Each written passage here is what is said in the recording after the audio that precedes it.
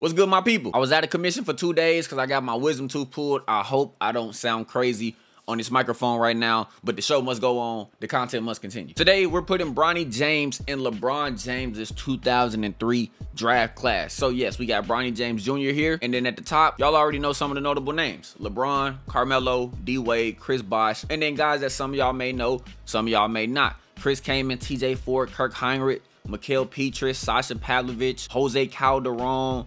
Let's see, Nick Collison, Darko Milicic, Luke Ridnour, David Westy, Blake Zaza Pachulia, James Jones, who is the Phoenix Suns GM right now, Marquise Daniels, Perk, Kyle Korver. I mean, there's some names in this 2002-2003 draft. My boy Josh Powell, Leandro Barbosa, Luke Walton, Mo Williams. Yeah, the 2002-2003 draft class had some pretty decent names in it. Here's the catch though. For Bronny James, we're giving him 99 intangibles and 99 overall potential. We're just putting him in LeBron's draft class to see where he's actually going. Now, we are in the 2002-2003 season. We're going to simulate the season and then let everybody get drafted wherever the game puts them. I'm not making LeBron go to Cleveland. I'm not making D-Wade go to Miami. Bronny's going to be drafted wherever he wants to be drafted. Everybody's going to be drafted wherever the game puts them at. We're just going to see where Bronny goes and how his, you know what I'm saying, part of his career will look in LeBron's draft class. For the season, though, Shaq takes the MVP. Yao gets Rookie of the Year. Nene gets Sixth Man. Kevin Garnett gets Depoy. Tyson Chandler, Most Improved. The Phoenix Suns coach gets Coach of the Year. And the Spurs executive gets Executive of the Year. Here's All-NBA First Team, All-NBA Second Team, All-NBA Third Team, All Defensive First, and All Defensive Second. Simulating the playoffs because it really doesn't matter who wins the playoffs this year. I do got the Lakers going to the finals. They beat the Nets in 5 in the 2003 NBA Finals, and Shaq wins Finals MVP, averaging 27 and 12. So we're going to get down here to the draft lottery, see what happens. Cleveland Cavaliers probably should still get the first pick, but I don't even see the Cavs. Okay, 4, Pistons 3, Heat 1. Skip the lottery. First pick goes to the Miami Heat.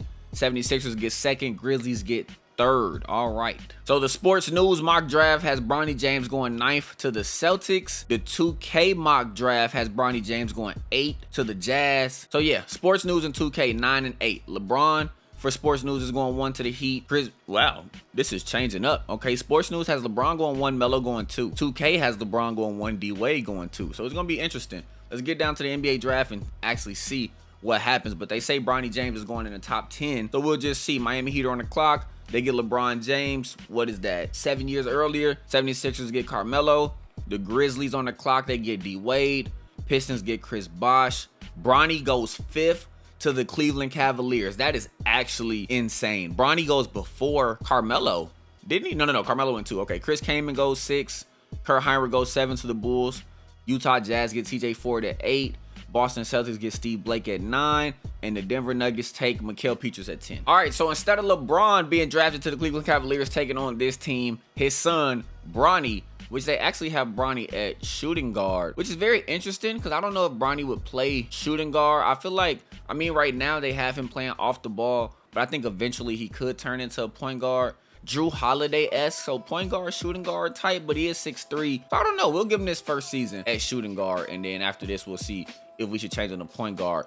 Based on rotations, though, Bronny is currently the 8th man in the rotation with 20 minutes a game. So we're going to start simulating his career and see. Wow, I did not mean hit Simcast. Simulating his career and see what happens. They lose to the Magic in the first game by 22.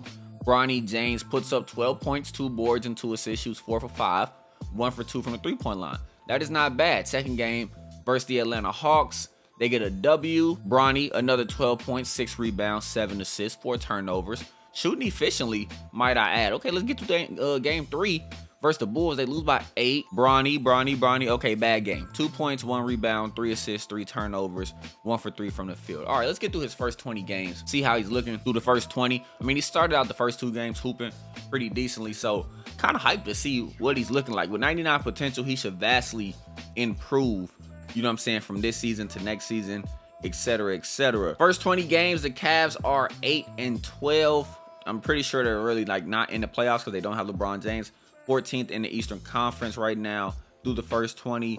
And Bronny James is, what is this? 1, 2, 3, 4, 5, 6, 7th and on the team in scoring. He started 5 games. Okay, he's up to 25 minutes a game. 7 points right now, 3 rebounds, 4 assists. His 3-point percentage is good, but his field goal percentage is terrible. 34% from the field, 64% from the free throw line, and he's still a 72 overall.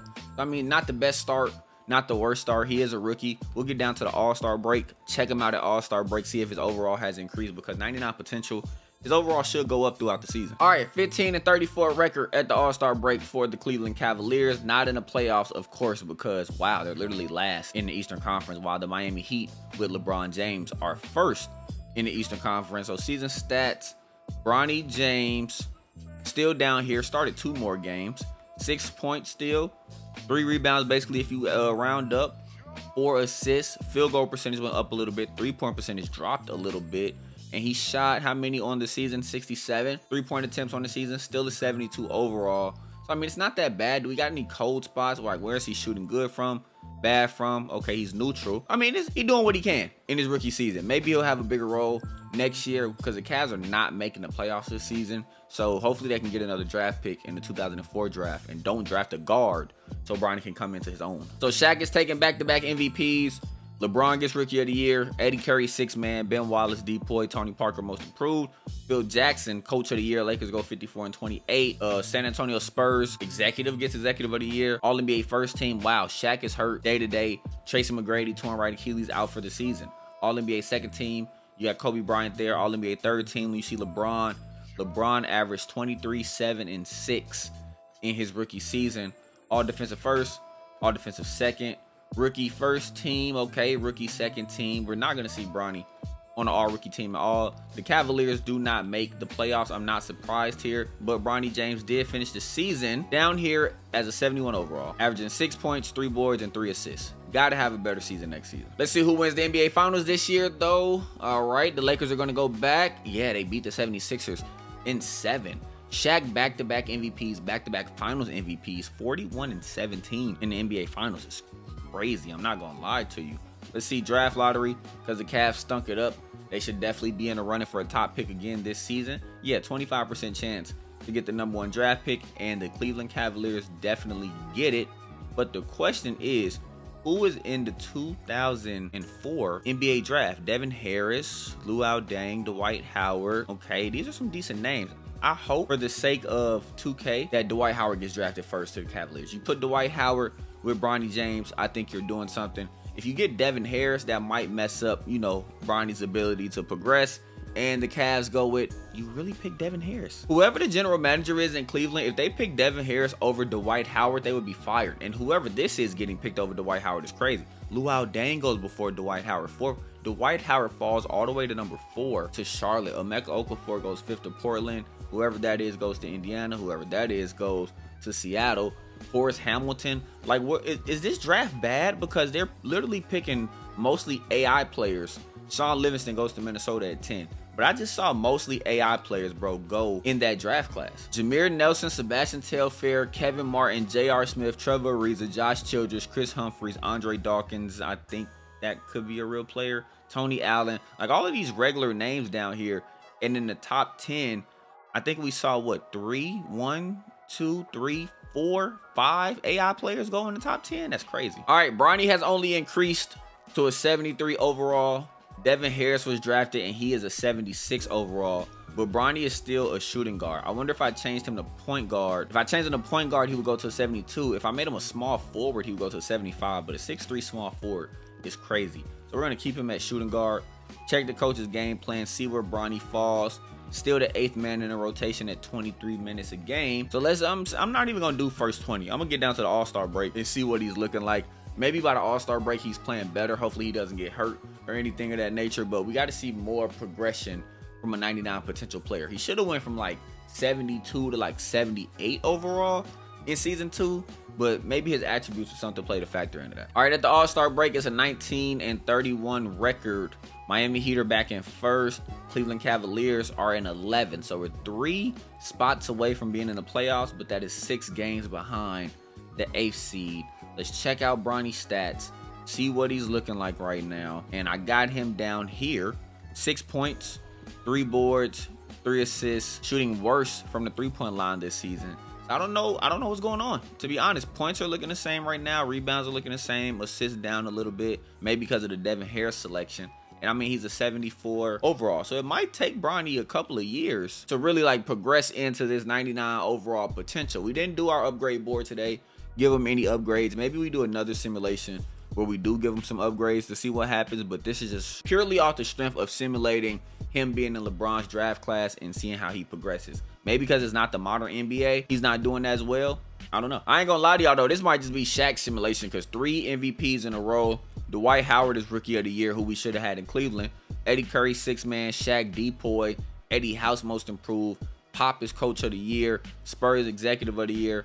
All-NBA first, All-NBA second, All-NBA third, All-Defensive first, All-Defensive second.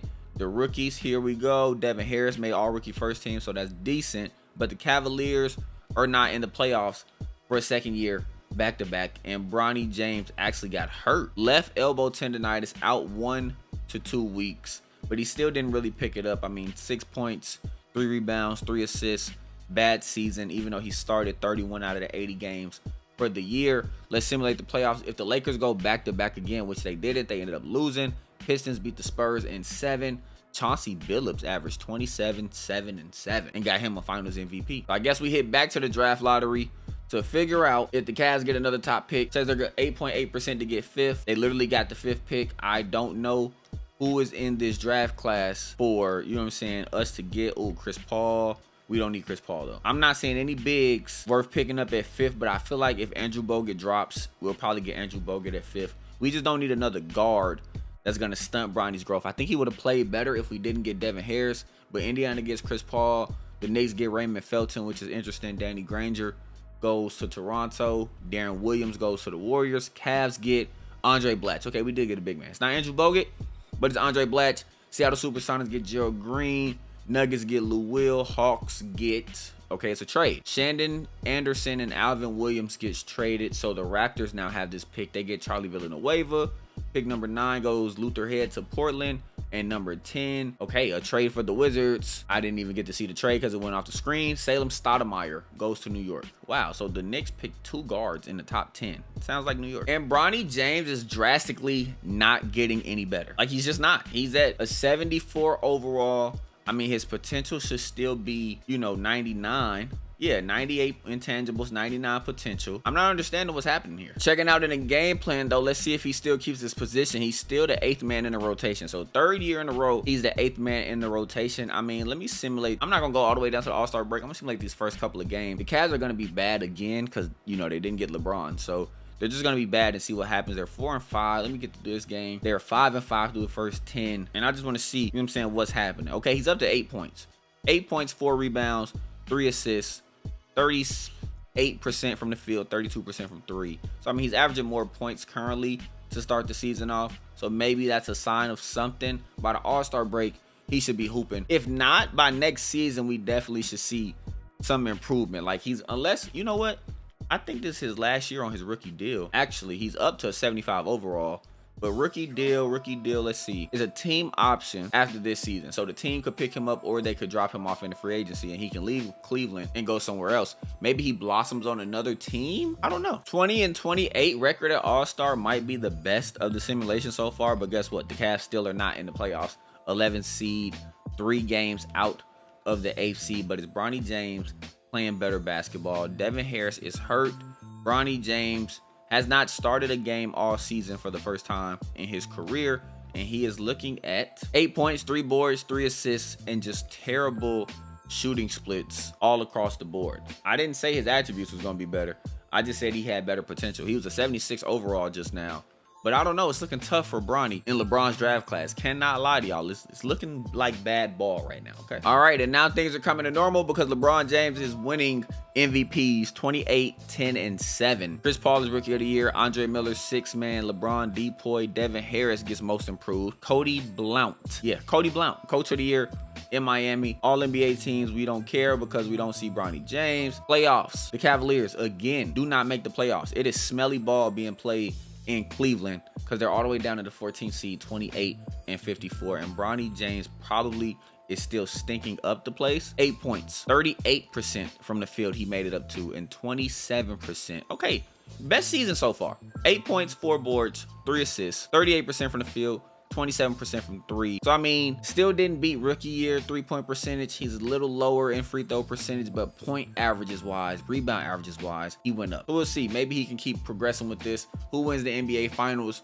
this year? The Miami Heat beat the Spurs in 5. Vastly different than, you know what I'm saying, what happened with LeBron and Cleveland when they played the Spurs in 2007. But 30 points, 10 boards, 9 assists, Finals MVP for LeBron James. Cavaliers get the 5th pick in this draft as well, the 2006 NBA draft. I don't know who's really in this draft, but we will see. Andrea Bargnani goes 1 to the Magic. Seattle Supersonics gets Rondo at 2. Pacers get LaMarcus Aldridge at 3. Hornets take Brandon Roy at 4. This is a decent draft. And the Cavs take Kyle Lowry. Why? Kyle Lowry, Devin Harris, and Bronny, like, this is not set up for Bronny to be decent. Rudy Gay goes to the Kings. Paul Millsap comes to Cleveland. Okay, Kyle Lowry, Paul Millsap are not bad picks. A trade to announce. Michael Finley for Michael Redd. Okay, the Knicks pick Tyrese Thomas at 8. The Bucks get whoever that is. And then the Knicks back on the clock at 10. They pick Thabo Sefolosha. And Bronny James is still here with the Cleveland Cavaliers, and he is now a 75 overall. Devin Harris has a migraine to start the season. We haven't even played a game yet, and Devin Harris already has a migraine. Kyle Lowry's down here. Paul Millsap is a 75 overall.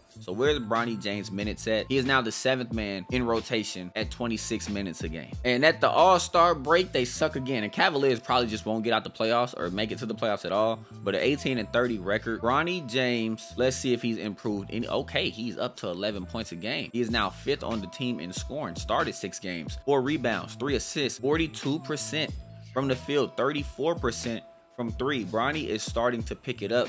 77 overall. Started 6 games this season as well. LeBron James, though, goes back-to-back on the MVP list. Bargnani, Rookie of the Year. Frankie Nance, don't know who that is. LeBron gets Depoy. Guy Weber, don't know who that is. Coach of the Year goes to Rudy Tomjanovich in Memphis.